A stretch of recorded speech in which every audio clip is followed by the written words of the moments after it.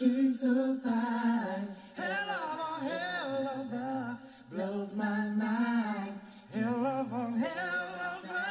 lights my day. What's good, guys? This video is going to be regarding the Kenneka Jenkins case, and specifically for those people who have bought into the narrative regarding the Fowler twins. There's a lot of new people on the scene in the Kenneka Jenkins case, as it goes on a rotation every once in a while. And I want to explain where I think that came from. It came from a content creator, actually a pair of content creators, who had gotten into a little bit of hot water. And in order to tread that very hot water they were in, this is the narrative that they tossed out there to the J4K community. And unfortunately, there were several people who had bought into it hook, line, and sinker.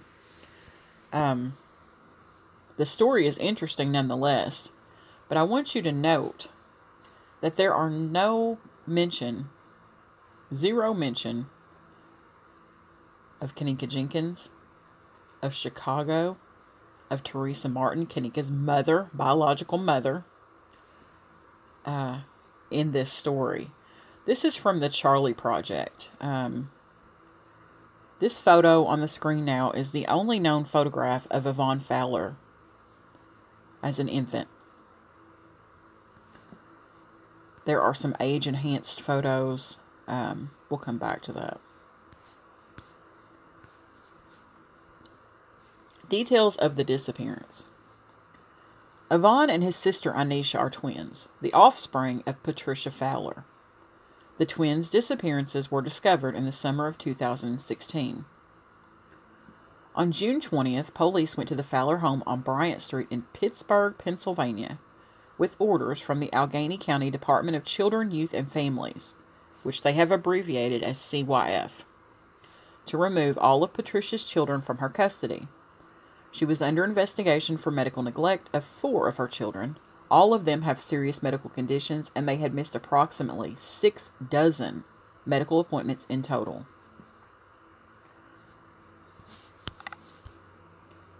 The police removed the 4 children they found at the home, but on June the 6th, the CYF agency officials told them there were supposed to be 6 children. Both police and CYF were unable to find either Yvonne or Anisha, who would have been 17 years old by this time. Details regarding the twins' disappearance are extremely sketchy. September the 11th, 2006 is the listed date of disappearance. They were 7 years old at that time. However, family members haven't seen them since 2002 or 2003, when they would have been toddlers, and 2 landlords who rented to Patricia between 2006 and 2015 are sure Yvonne and Anisha never lived with her. The only available photograph was taken when Yvonne and Anisha were infants. When questioned about her children's whereabouts, Patricia told several different stories, including that they were living with various friends or relatives in North Carolina, South Carolina, and Georgia. At one point, she claimed she'd sold Anisha and Yvonne to a casual acquaintance named Barbara for $2,000 each. Patricia retracted this statement when she was told it was a criminal offense to sell a child. Police have been unable to verify any of her explanations for her son and daughter's whereabouts. In an interview with WTAE, a Pittsburgh television station, Patricia stated a Cheryl Willis, a friend of the family, had stepped in and helped and taken them initially to North Carolina, and that was about 10 years back. She said her children had moved with Willis to Georgia when they were 13. Patricia had not mentioned Willis's name to law enforcement. She told WTAE she is learning disabled and became confused during the interrogation, but maintained, "I didn't sell my kids and they're not missing." In August of 2016, Patricia was charged with endangering the welfare of children, obstructing a child welfare investigation, and concealing the whereabouts of the children. Later that same month, her 18-year-old son, DeTwan Fowler, and I may be messing up his name, and I apologize if I am, was charged with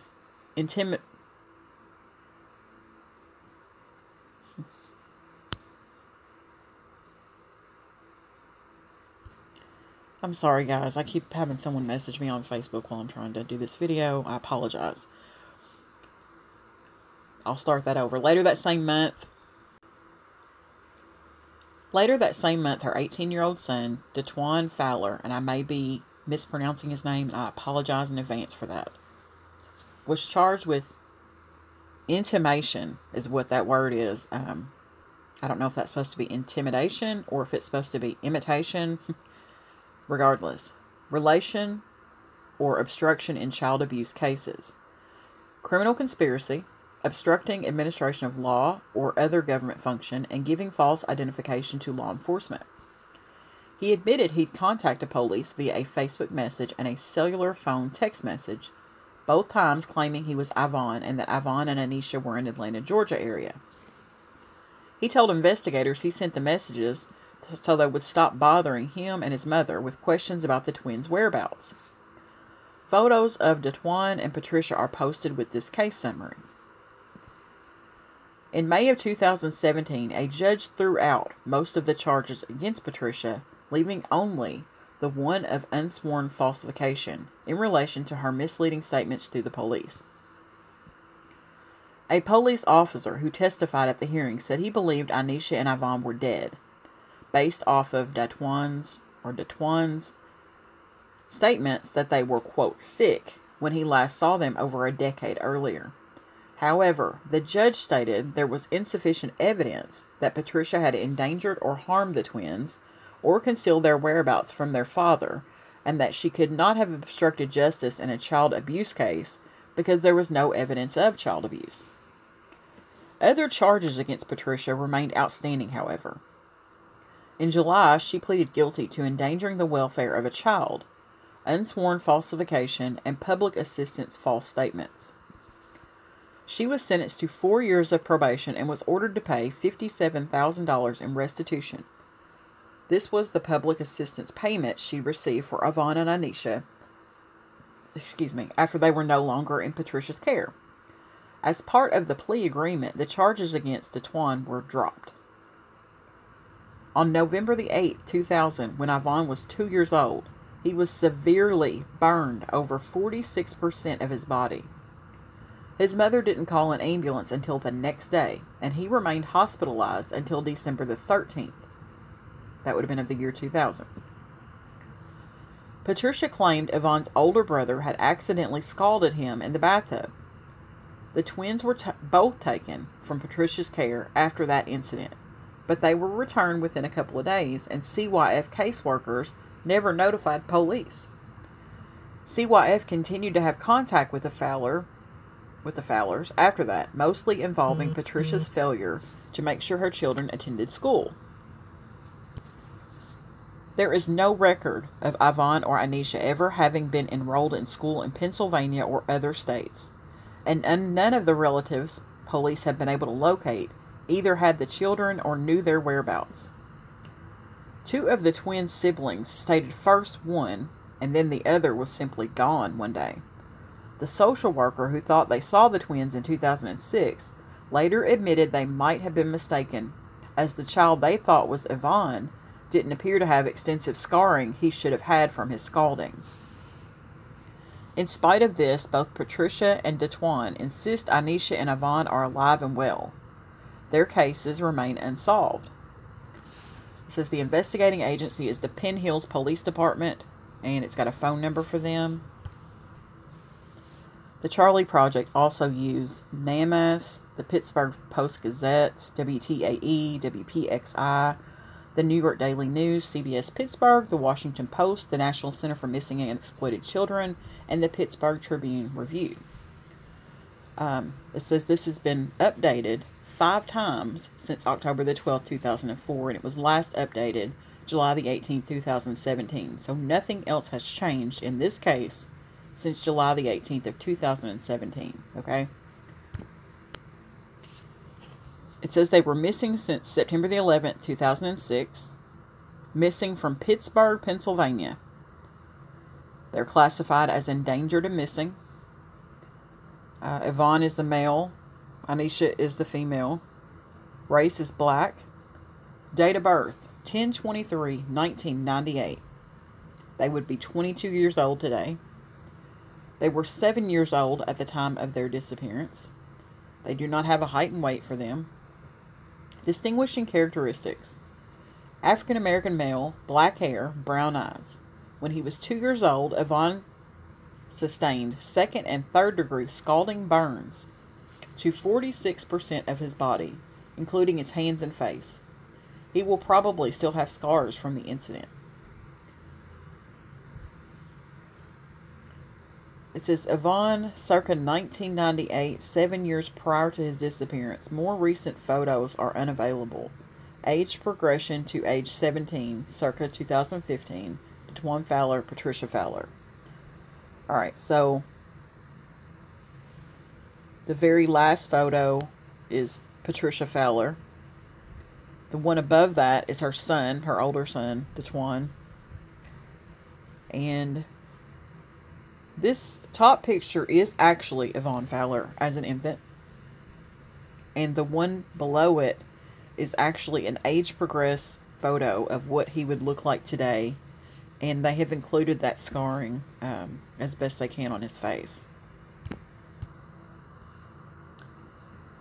This is Anisha V. Fowler as an infant. The only photograph available of her. This is an aged progressed photo of her, which means that's not actually her. That's what they would assume she would look similar to in age now.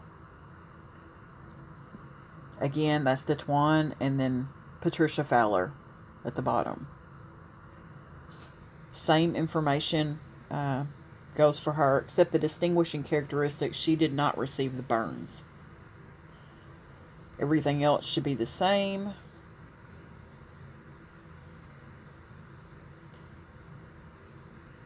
Yes, this entire story is exactly the same as it should be. Now, this is an article from July the 12th, 2018. So this is after the Charlie Project last updated their information.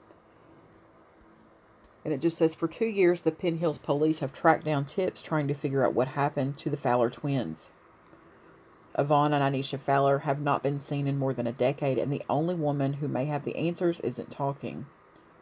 It started 2 years ago when Penn Hills police detective Leo Joe went to a home in Penn Hills to conduct a welfare check.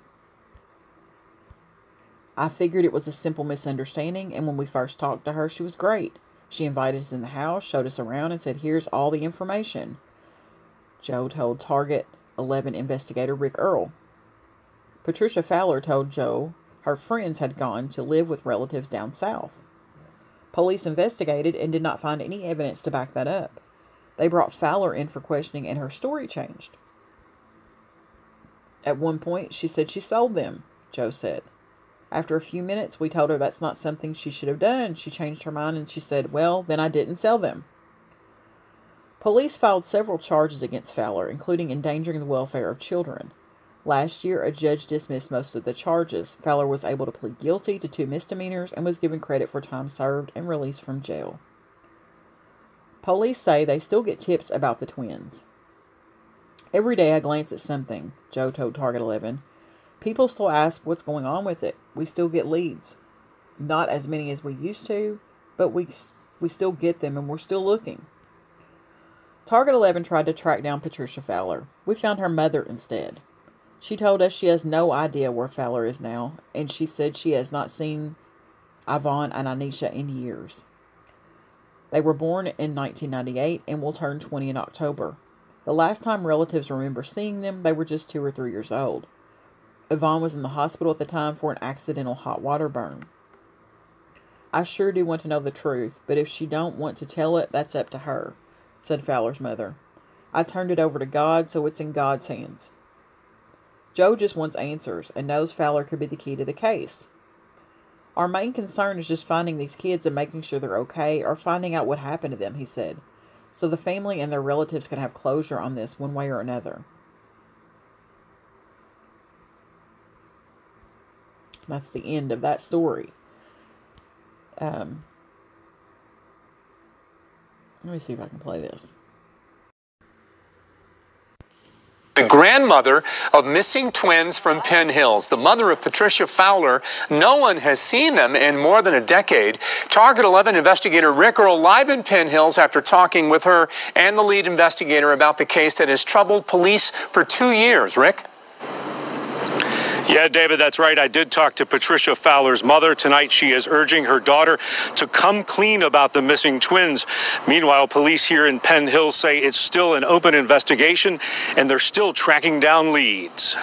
Is this something you think about every day? I do. Not a day goes by when Penn Hills Police Detective Leo Joy doesn't think about the missing Fowler twins. Every day I glance at something, or people still ask tons of questions about it, what's going on with it, and we still do. We still get leads. Again, not as many as we used to, but we still get them. We're still looking at them. The mystery began 2 years ago when Joy went to a home in Penn Hills to conduct what he thought would be a simple welfare check. I figured it's a simple misunderstanding, and when we first talked to her, she was great, invited us in the house, showed us around, and said, here's all the information. Patricia Fowler told Joy that the twins seen in this baby picture had gone to live with relatives down south. But that information didn't pan out. Police then brought Fowler in for questioning. And she told another story. And at one point, she said she sold them.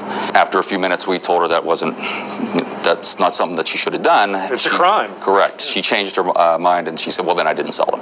Police filed several charges against Fowler, including endangering the welfare of children. But last year, a judge dismissed most of the charges. Fowler pleaded guilty to 2 misdemeanors, was given credit for time served, and then released from jail. Do you have any idea where Patricia is? No, I don't. I really don't. I wished I did know, but I don't. We tried to track down Fowler. Her mother in McKeesport told me she had no idea where she was, and she said she hadn't seen the twins in years. When's the last time you saw the kids? When they was little, that's the last time. That's been a long time, so I don't even know what they look like. The twins were born in 1998. They will turn 20 in October. This is a computer-generated picture of what they might look like. The last time relatives remember seeing them, they were 2 or 3 years old, and Ivan was in the hospital for an accidental hot water burn. I sure do want to know the truth, but if she don't want to tell, that's up to her. So ain't nothing I can do. I turn it over to God, so it's in God's hands. And she holds the key. I mean, she could clear this whole thing up. I would think so. Yeah, She just told you the truth. Correct. Everything has been a lie. Everything that I can think of, not one thing has turned out to be true. Our main concern is just finding these kids and making sure that they're okay, or finding out what happened to them, so that the family and their relatives can have closure on this, one way or the other. Now, police did use a cadaver dog to search some areas east of Pittsburgh, but never turned up anything. Patricia Fowler has 9 children. Police say they talked to them as well, and they said the twins were there one day, and then all of a sudden, they were gone. David? Now, Rick, were police upset that the serious charges against Patricia Fowler were dismissed? Well, David, I asked the detective that very question. He said, look, it's my job to build a case, gather evidence, and then file charges. But he said once it's in the court system, it's basically out of his hands. That is the very latest reporting live this evening in Penn Hills. Rick Earl, Channel 11 News. So I would like to pose the question to those that actually believe that storyline, because that's what it is. It's a story. How would you explain this picture of Kenneka as a baby? If the Ivan and Anisha Fowler were last seen at 2 and 3 years old, how would you explain this picture of Kenneka as a baby?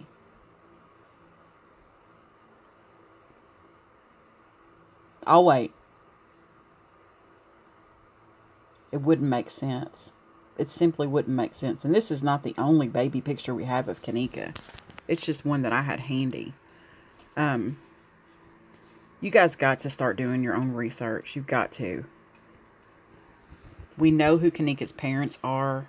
It's wrote on the girl's MySpace page. Why you would question any of that is beyond me. I don't even understand it. J Money even said, yes, that is my sister's child. I don't understand the thinking and the thought process behind it. I was even told in my comments the other day that there were no school records of Kenneka. And Chloe Alvera even did an entire video showing that. And that was completely false. That was just someone who wanted to believe something and was spouting out falsehoods. And that's the problem with the Kenneka Jenkins case, is you have people who haven't done their research, following behind channel holders who are putting out false information. And it's sad, because I've said this a million times. At the end of the day, we still have a 19-year-old that was found in a freezer of a hotel. That's someone's child. That's someone's aunt, sister, cousin, friend, granddaughter. And you're making a mockery of this case.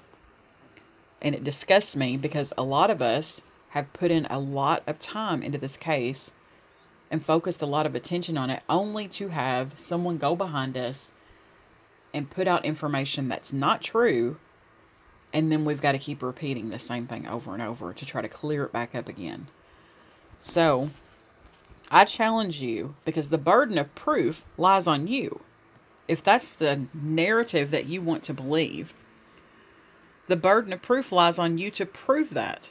And if you can't prove that, I don't understand why you're continuously going around saying it. It's very frustrating to even hear. I don't entertain it on my channel, because I know better. So I just wanted to put that story out there and ask you that simple question, how you would even explain any of the pictures of Kenneka as a baby, a toddler. I would be interested to hear that, because it's not true. There's no connection to the Fowler twins in Chicago at all. We just read the article. We've read several articles now. Nothing connecting anything to Chicago. So how that even came into play, I'll never know. Other than what I said. Someone got in hot water and spilled out a lie. It's just a blatant lie. I thought we had covered this, but there are still people who are believing this. I'm going to leave it at that, but you guys have a great night. Thanks for watching.